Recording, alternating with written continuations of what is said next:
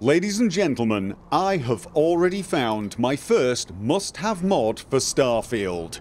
That's right, the Starfield modding community is already fixing things that need to be fixed.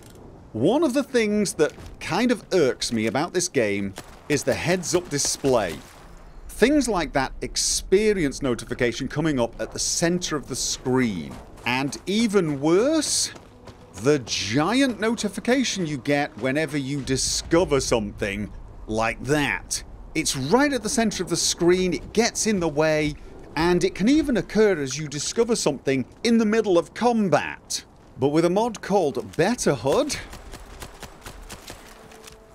those elements are made smaller and moved to the bottom of the screen. It is so much better. It really is. It's out of the way. It's less distracting. I cannot thank the mod author, Kaomat, enough for getting this out so quickly. This has immediately gone into my load order. It's a small change, but it has a big effect. I will leave a link to the mod down below. It is very, very easy to install. There are actually two files, one that will disable the enemy health bar and hit marker if you don't like those as well, and the one for location and XP.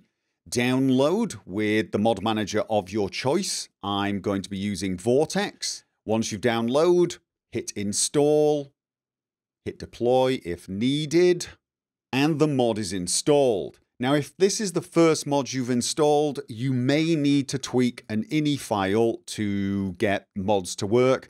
It's very, very easy now. Just navigate to your Documents folder in Windows Explorer, go along to My Games, find Starfield, and what you're going to want to do is add a new file.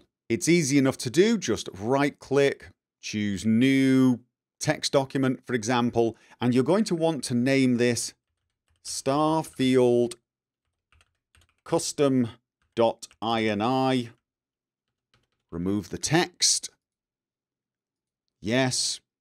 And then you're going to want to add the following lines. Archive bInvalidateOlderFiles equals 1, sResourceDataDirsFinal equals, and then nothing.